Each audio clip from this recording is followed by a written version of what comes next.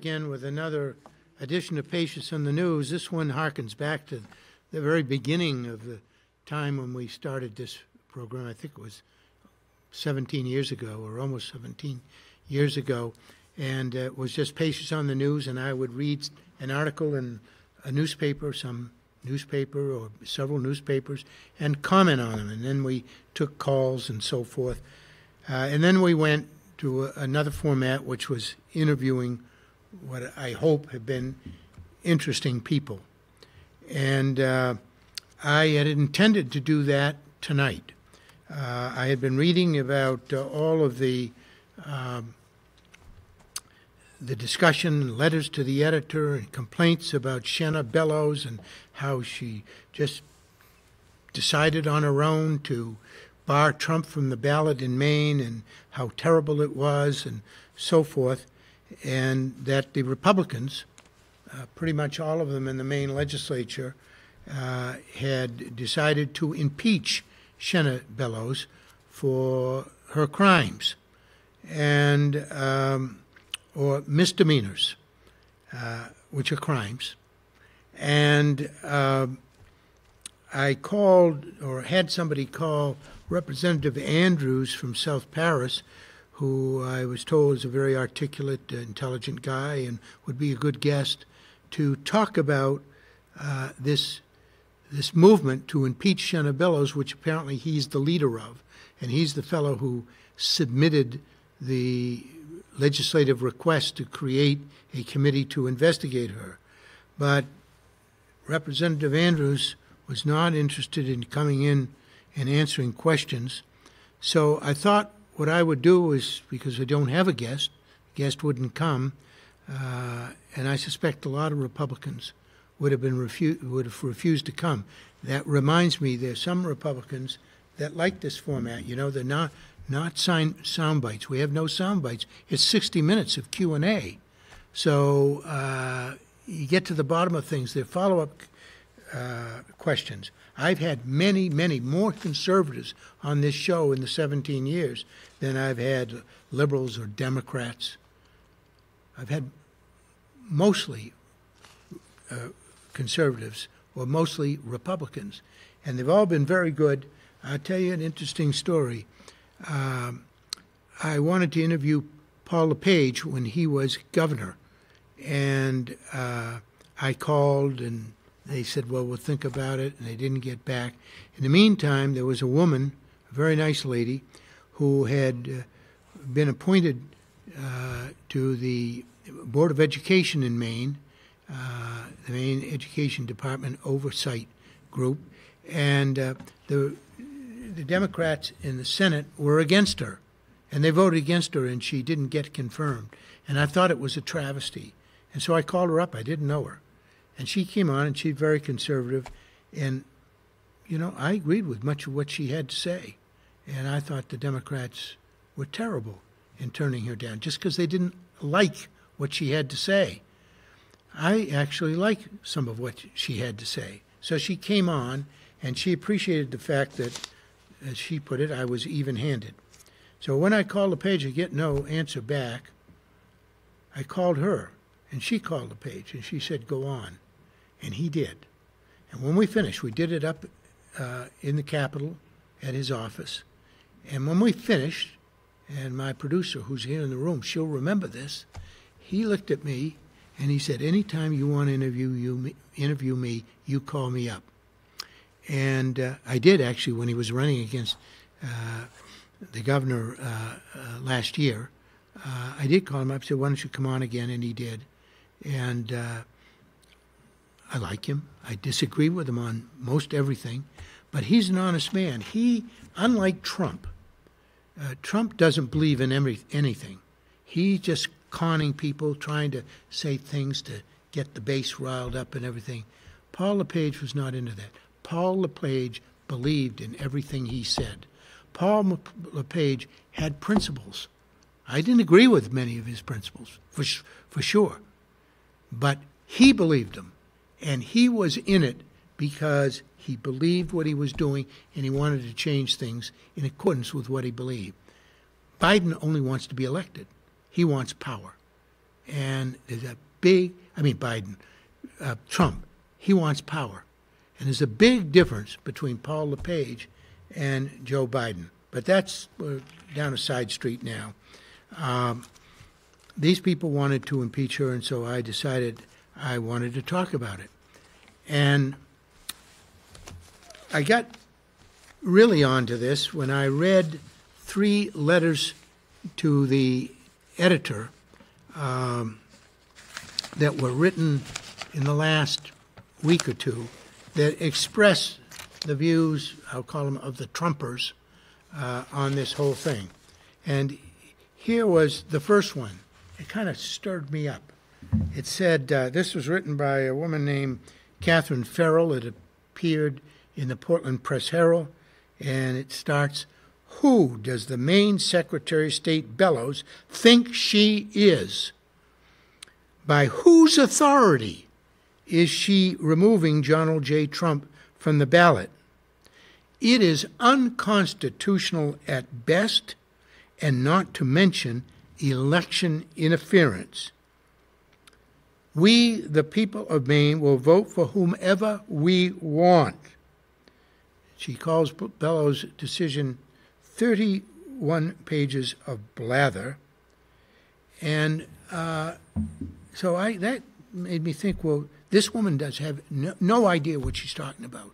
None. But people share her opinion. I've heard them. They share her opinion, and they don't know what they're talking about. So I said, well, look, Pachios, why not go on the program and talk a little bit about Bellows' decision and show that these people have no idea what they're talking about. By whose authority is she removing Donald J. Trump? I thought, well, let's talk about the authority for removing Donald J. Trump. Another one, probably the next day, Bellows' action should not be tolerated. I just read that Maine Secretary of State is taking Trump's name off our presidential ballot. This is not democracy or the actions that should be tolerated by a free people, says William Tappan of Elliott. And then he goes on to say that she had no right to do this. Are we being, this writer, Mr. Tappan, says, are we being ruled under law or just ruled without law by officials who choose not to abide by the law? So that reinforced what I was going to do. Maybe we ought to talk about the law that apparently these letter writers are totally unfamiliar with and haven't bothered to check. So that did it. Finally, I said there was one letter writer that wrote a letter after this, and I thought it was thoughtful because this letter writer, he's upset about it too, and he says that the decisions in Colorado, by the Colorado Supreme Court and by the Maine Secretary of State, are begging for challenges because they said the problem is that the 14th Amendment does not explicitly establish a process to enforce those provisions, and there is no precedent on which to base a process. And so he goes on to say there's got to be due process, and for a jury to find him guilty of insurrection and declare that he is thereby prohibited from holding office.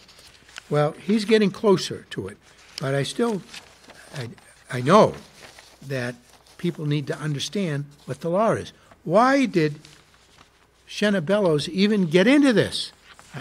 And I think it's a question that the first writer raises. What business is it of hers to bar him from the ballot? Well, here's what Maine law says, and unlike the writer of the letter, Maine law is what guides Shenna Bellows. Whether you agree with her or not, the question is whether she followed the law. What's she required by the law to do?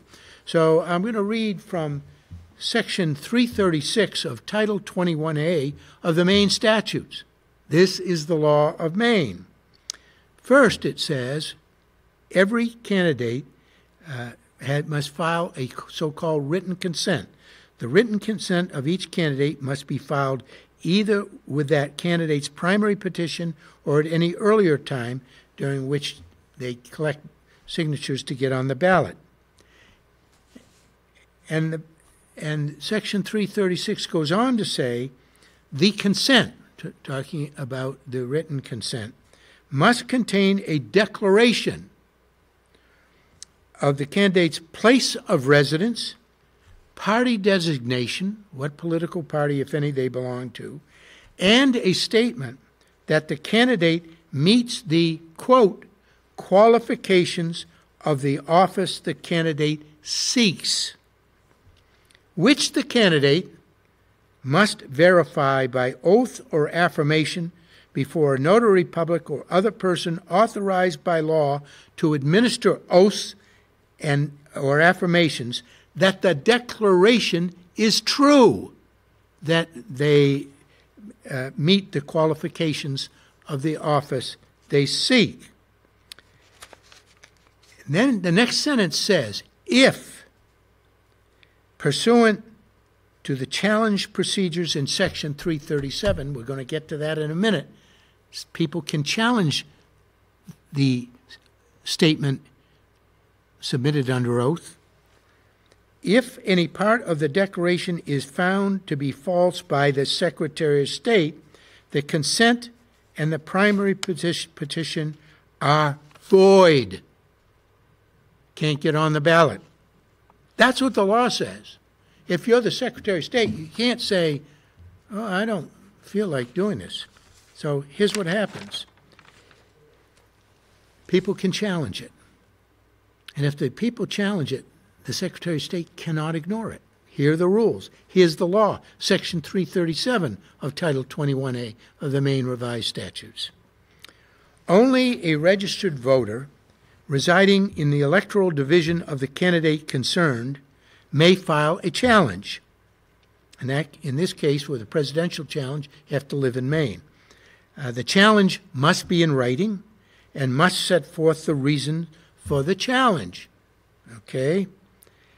Within 7 days, says the law of Maine, after the final date for filing challenges and after due notice of a hearing, the Secretary of State shall, not if she feels like it, she must, under the law, hold a public hearing on any challenge properly filed. She has to do it. The challenger has the burden of proving sufficient evidence to invalidate the petitions or the ballot request. The next section of Maine law says the Secretary of State shall rule, shall rule on the validity of any challenge within 5 days after the completion of the hearing. So that, of course, is the answer to the lady that says, by what right? By whose authority?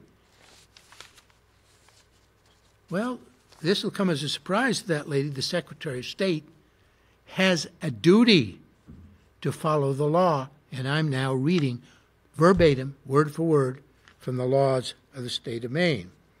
So, the Secretary of State had to have a hearing. She had the hearing. The law says that she has no more than 5 days after the hearing until she, before she issues her decision. And it further says, people talking about, what about due process? Where do we, how come no courts are involved? How does she get all of this power? She didn't have this power alone. The statute says a candidate may appeal the decision of the Secretary of State by commencing an action in Superior Court. This action must be conducted in accordance with the Maine Rules of Civil Procedure. the rules that apply to trials. This is without a jury, but it's a trial.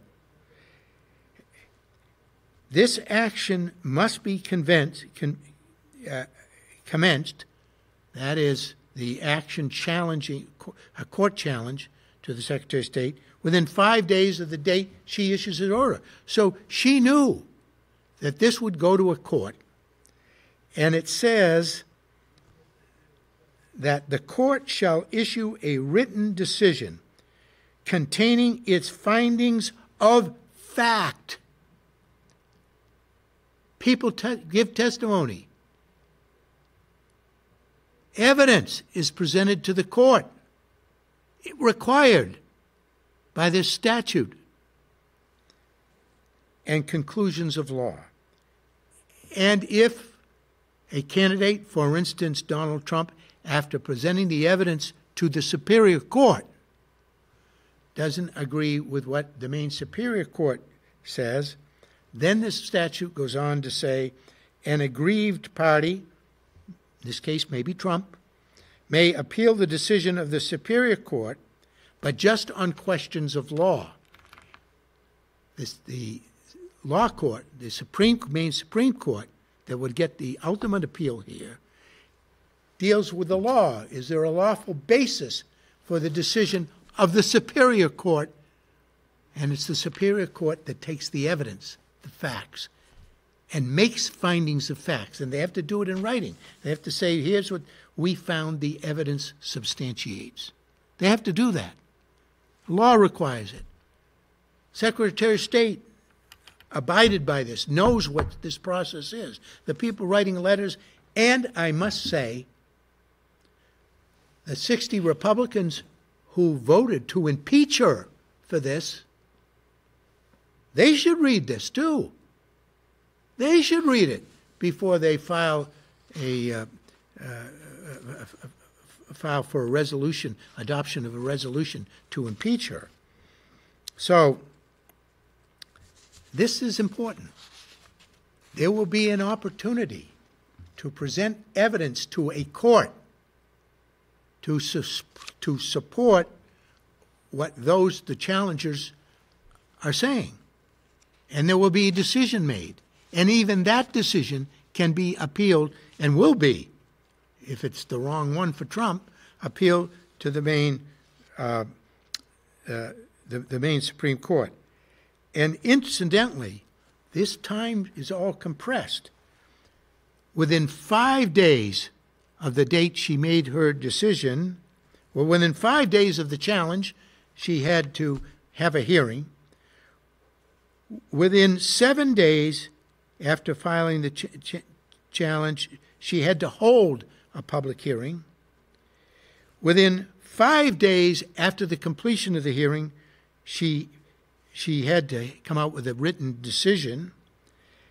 And within 5 days of that written decision, Trump had the right to appeal, and was essentially, this tells him to appeal. And then within 20 days of the decision of the Secretary of State, the Superior Court must rule on those facts. And then 3 days later, an appeal must be filed with the Maine Supreme Court. All compressed, all designed to provide due process, carefully designed to provide due process. By who? By the legislature. They're the people who enacted this law. The same body, now represented by the 60 Republicans, who want to impeach the Secretary of State for following the rules adopted by their legislature. Figure that one out. Figure that one out. Very hard. Politics is confusing these days. So that's what that says. So she had a hearing, and she issued a decision, written decision, available online 34 pages long, if any are interested in reading it. I can't believe that any of those 60 Republicans read it, because they raise issues that are answered in here. So let's talk a bit about her decision. First of all, she gives a little procedural history, going back to the statute that requires a certain procedure. So she explains how she followed this statutory procedure. And she talks about the challengers. And she says there are three different challenges, but the third challenge is from a group, 3 people. The third challenge is from Kimberly Rosen, a registered voter of Bucksport and former Republican state senator. The second person is Thomas Saviello, a registered voter of Wilton and a former Republican state senator. And the third is Ethan Strimling, who we all know around here is no Republican. But 2 out of the 3 are former Republican state senators. These 60 Republicans claim that the Secretary of State was biased. The only way that she could find, as she did, to make the determination she did, was to be biased. Against who? Biased against the 2 Republican state senators, I guess. They say she's biased because she's a Democrat. Yet she found for 2 prominent former state Republican senators. See, none of what they're saying makes sense. These are facts, and important facts, that they won't tell you about. So she goes on to say that she issued a notice of hearing on December 11th, that the parties exchanged exhibit and witness lists. This was an administrative procedure under the Maine Administrative Procedure Act, which talks about witnesses, evidence, and so forth.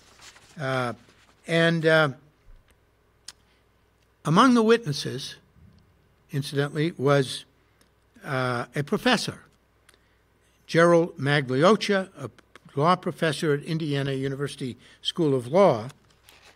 And she goes on to say, Mr. Trump called no witnesses. But these 2 Republican and 1 Democratic senator, they had a witness, came from the University of Indiana School of Law. Pretty conservative guy. He's the guy that the Republicans liked when he said that Obamacare was unconstitutional. Then they thought he was a smart guy. So Magliocha testified. So then she said she set a deadline for briefing. They had briefings. They could present witnesses, evidence, exhibits. So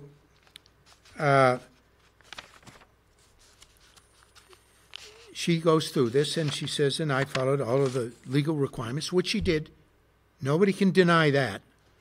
And she talks about the evidence that came in. And a lot of the evidence was evidence, sworn evidence taken by the January 6th committee in Washington. That's evidence taken under penalty of perjury. And it's evidence that no one yet has quarreled about. Nobody said anything, and all of them were former witnesses, were basically Republicans who worked in the White House with Trump or cabinet members that worked in the Trump administration. That's who testified in the January 6th proceeding. Those are the people.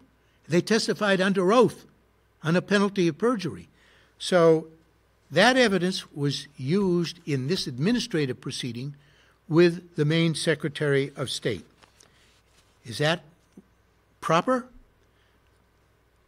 The Maine Rules of Evidence, Section 9057 of Title 21A, talks about administrative proceedings and what is proper and how they're to be conducted. It sets the rules. The legislature did this. by adopting. This is Maine law. And it directs, quote, evidence shall be admitted if it is the kind of evidence upon which reasonable persons are accustomed to rely in the conduct of serious affairs. That's right out of the statute. So then the question becomes, was this evidence that the three former state senators put forth evidence of which reasonable persons are accustomed to rely? Sworn evidence before a congressional committee. I think it qualifies. I'd be interested in the argument, and I'm open to it, that it doesn't meet that standard. So, all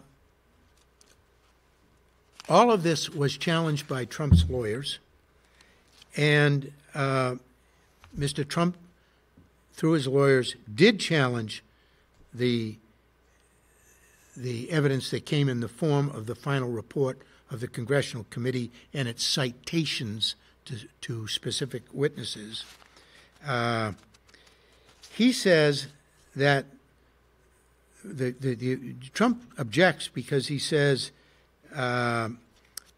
if the report includes hearsay, irrelevant facts, or lacks foundation to automatically render it admissible. That's not true, because we already have the standard in Maine, a Maine law that sets the standard for the evidence. So then she says that she did exclude certain evidence that she thought was irrelevant. Certain of the so-called Rosen exhibits, which are the exhibits that the three senators put in. And then she starts to quote some authorities. She talks a little. She talks about the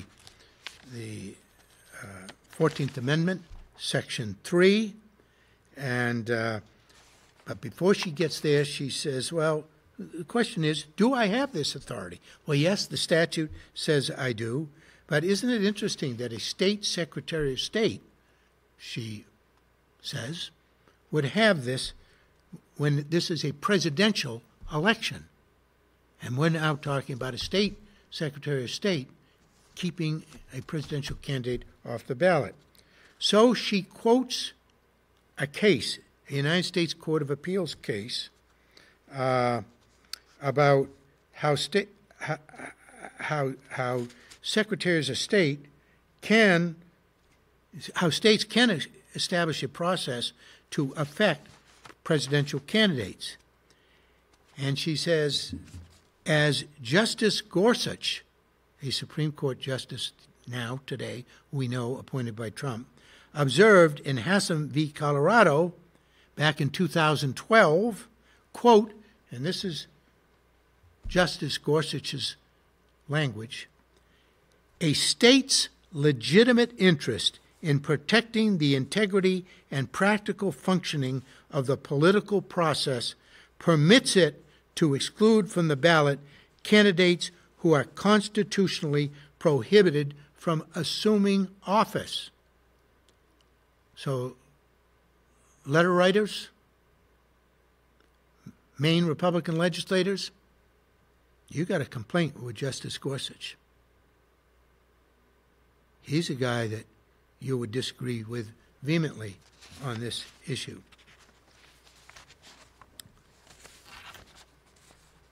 One other thing about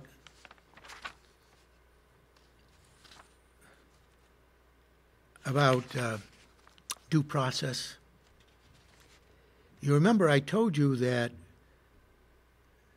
the Maine statute says that the Superior Court shall take evidence and make findings of fact. That's a state remedy. In other words, this wouldn't go to the Supreme Court without these other processes being fulfilled. Because the Supreme Court would say, hey, don't come to us because we only decide matters of law, you've got to exhaust your state remedies first. And the state remedies are in Section 337 that I just discussed with you. So another point that the Secretary of State makes in her decision is about due process, is that Mr. Trump has had the opportunity to present evidence, to call witnesses, to cross-examine, all within the purview of the Maine Administrative Procedure Act, to argue at length both the legal and factual issues germane to my decision. And while the timeline of these proceedings has by necessity been compressed, because the statute requires it to be compressed, this is hardly the first time that Mr. Trump or his attorney from Colorado, Attorney Gressler, who made his appearance here in Maine on this case, this is hardly the first time they have confronted the applicability of Section 3 of the 14th Amendment. They've been dealing with it. Likewise, it is not the first time that Mr. Trump has had to grapple with whether the evidence presented here, which almost directly mirrors that which was offered in the Colorado case, demonstrates that he engaged in insurrection. It's the same case he litigated in Colorado. And as she points out, and what I pointed out about the statute, and he has the opportunity to appeal my decision, and providing him with additional process in the Superior Court and the law court. What do you think of that, 60 Republican legislators? Is that due process? That's what the courts say due process is. So, what you can disagree with is whether the evidence she reviewed adds up to insurrection, or, as the 14th Amendment, Section 3 says, aiding or giving comfort to those who conduct an insurrection. It's one of the two. You don't have to be out front with a sword leading the insurrection. What's enough, said the people of the United States who adopted the 14th Amendment back in, I think it was 1867, what you need, if you don't show them out front with a sword or with a pistol on the scene, did they give aid or comfort to the insurrectionists? So here's what Shenna Bellows says in her written findings, that the parties, Trump and the 3 former state senators, do not meaningfully dispute the events of January 6. Multiple government reports that the Rosen challengers, that's the 3 state senators, entered into evidence confirm a large group of people violently attacked the Capitol with the intent of preventing the certification of a presidential election.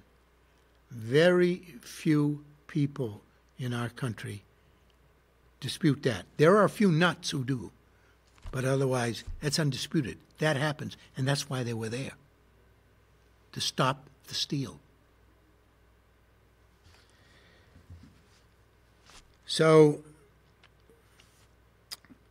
there was a lockdown of the Capitol complex, an evacuation of the Capitol, and the United States, she says, and this was part of her evidence, a United States government accountability report said the following: over the course of about 7 hours, more than 2,000 protesters entered the United States Capitol on January 6, disrupting the peaceful transfer of power and threatening the safety of the Vice President and members of Congress. The attack resulted in assaults on at least 174 police officers. These events led to 7 deaths and caused almost $3 billion in estimated costs. So that's what she relied on. And whether you would have made the same decision relying on that evidence as she did, that's debatable. You might not have.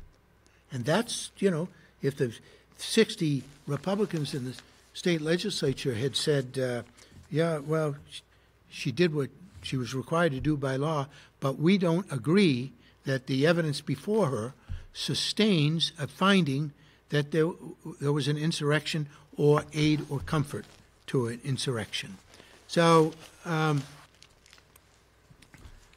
that's, the basis of this.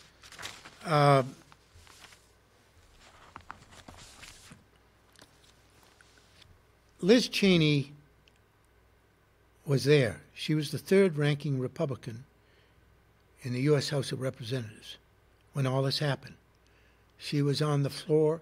She was in every Republican leadership meeting prior to, during, and for months until they threw her out afterwards. She was there. She observed it. She bravely agreed to be a member of the commission that investigated it. She was there for all the evidence. This book I find fascinating only, it's fascinating only if you are interested in facts. If you say, I don't want anything to do with Liz Cheney, she turned on Trump. She turned on Republicans. I wouldn't read a word that she said. Fine. But it's chock full of facts in case you ever get around to being interested in facts. It's a resource. And,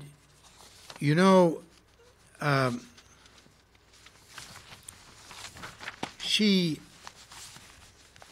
wrote about her father being vice president. And she says at the beginning of this, early on in her book, she talks about the oath of office and peaceful transfer of power. And she points out that her father and mother, along with her and her sister, were invited by Al Gore to the vice president's house after the Supreme Court of the United States had ruled that George W. Bush had won. And she said he had just conceded, and she quotes his concession speech. There isn't a single public policy thing that Al Gore stood for that Liz Cheney would agree with. Not a one. But she quotes him, and here's what Gore said in his concession speech. Almost a century and a half ago, Senator Stephen Douglas, Lincoln's opponent, told Abraham Lincoln, who had just defeated him for the presidency, quote, this is Lincoln's words, "Partisan feeling must yield to patriotism.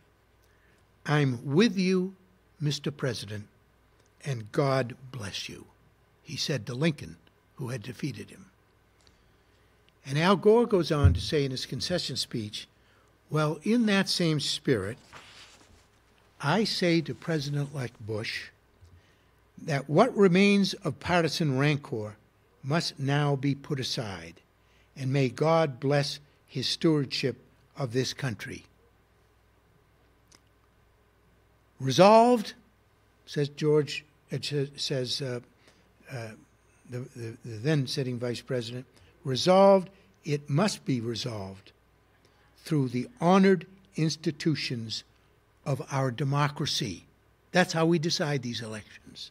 The honored institutions of our democracy. And that's what he meant. It had to go to the Supreme Court, an honored institution of our democracy, in order to resolve it. And he finally went on and said, I know many of my supporters are disappointed. I am too. But our disappointments must be overcome by love of country. That's the way it's supposed to be done, folks. You can love Donald Trump all you want, and many do, for a variety of reasons. I would say editorial, most of them psychological. But they do love him. And but this is the way it was done. So she says in her book, Liz Cheney, by any measure, the presidential election in 2000 had been far closer than the 2020 contest. President George Bush's victory in 2000 had ultimately, this is the vice president, her father won the vice presidency, had ultimately come down to just over 500 votes in Florida, with a razor-thin electoral college margin of 271 to 266, 5 electoral votes. By contrast, Donald Trump lost in 2020 by more than 70 electoral votes. His nationwide popular vote deficit of 7 million, it's a big difference from 500, of 7 million represented a 5% gap, not even close. Trump would have needed tens of thousands more votes across at least 3 different states to reverse his electoral college loss. So that's what she tells us early on in this book. And then she, because she witnessed everything, she was there, she saw it. She listened to all of the evidence at the hearing. She was in all of the meetings with the Republicans. She talks about, right after the insurrection, about, she quotes Minority Leader McCarthy. She quotes him. She quotes other leaders who were appalled by what happened, who were appalled with Trump. She quotes them directly, criticizing Trump. Some who said he's responsible for this. He called them to Washington, and he incited them, and he sent them to the Capitol. Not one of them has ever said, Liz Cheney's book is wrong, she doesn't tell the truth, she misquotes me. No accusations of misquote, 0. And it's throughout this book, throughout it. You would take a look at, just go on the internet and look up at what Republicans, honest, straightforward Republicans, of which most Republicans are, except when it comes to Donald Trump, of what Republicans said. Here's John Boehner. I just pull this off the internet. I once said, says John Boehner, the party of Lincoln and Reagan is off taking a nap. The nap has become a nightmare for our nation. The GOP must awaken. The invasion of our capital by a mob, incited by lies from people entrusted with power, is a disgrace to all who sacrifice to build our republic. I saved that because I thought it really captured everything. So, was Shenna Bellows, you disagree with her? You say, no, she didn't have a basis for finding an insurrection. You can debate it. And one thing I would say is that it's all recorded. Everything's on video these days. Back in 1865, when the Civil War ended, nothing was in video. Nothing was even recorded. There were no recording devices. Today, everything is. So the case can be decided by anyone, any one of you, any person in this country, any one of those 60 Republican legislators, anybody. Just look at the videos. Look at the tapes. Read Trump's tweets. Read the testimony. Read the testimony. Given under oath. And then decide. But we all have the evidence. There are no secrets. There are some secrets. Every associate of Donald Trump who spoke to him during the time just prior to January 6th and during January 6th was subpoenaed by the Congressional Committee to testify. They wouldn't come. 5 of them absolutely refused. They were close to Trump. They talked to Trump many times. There was evidence they talked to Trump on the 5th and 6th of January 2021, and they just ignored the subpoena. One of them was Bannon. Bannon got convicted of something unrelated to Trump, of a fraud, and Trump pardoned him, as he pardons every crony of his. Anybody who's for Trump gets a pardon, and they know it. And they all got pardons. So, but in Bannon's case and some of the others, it was cited by the committee for contempt. He was prosecuted for contempt. Bannon was convicted of contempt of Congress. He's awaiting sentencing. He's going to go to prison for it, and maybe a couple other people too. Others, like General Flynn and others who talked to Trump around January 5th and 6th, they actually showed up, and they testified, and they all said the same thing. I refuse to answer the question because pursuant to the Fifth Amendment, because the answer may tend to incriminate me. Whole bunch of them. They showed up. And that's what they said.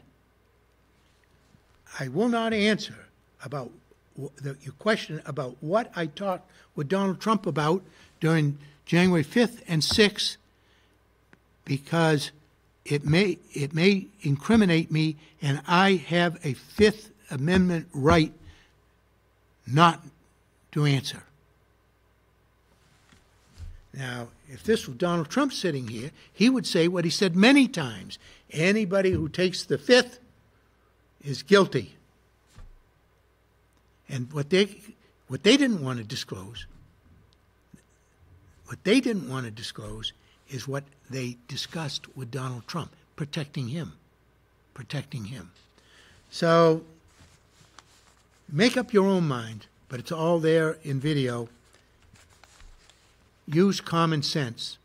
Common sense is the answer with this issue. I hope somehow the Supreme Court finds a way to say he can be on the ballot. Let me say, who started this? Who started this business about the 14th Amendment, Section 3, prohibiting Donald Trump from being on the ballot? Democrats? No. It all started with 2 law professors, both of them members of the Conservative Federalist Society. One at the University of Pennsylvania, the other at the University of Chicago. And they're constitutional scholars, and they know the Constitution. That's all they deal with. Their lives are dedicated to understanding the Constitution and writing about it. And they came up with this. I mean, they said, this is perfectly obvious. We've been thinking about this for a long time. What about this provision in the 14th Amendment? What's it mean? And along came this case with Trump. And they said, this is what it means. So they wrote a law review article. They are what's called originalists. They are devotees of Antonin Scalia, the late Supreme Court Justice, conservative, who said you just got to read the simple text of the Constitution in order to decide what it says. If it's clear, it's clear. And a look at history to give you context. So these 2 professors said it's clear what it says. It's clear. And we read the text, and we actually search the history to determine what the context was. We have no doubt that he is not qualified, pursuant to the 14th Amendment, Section 3, to be on a ballot for president.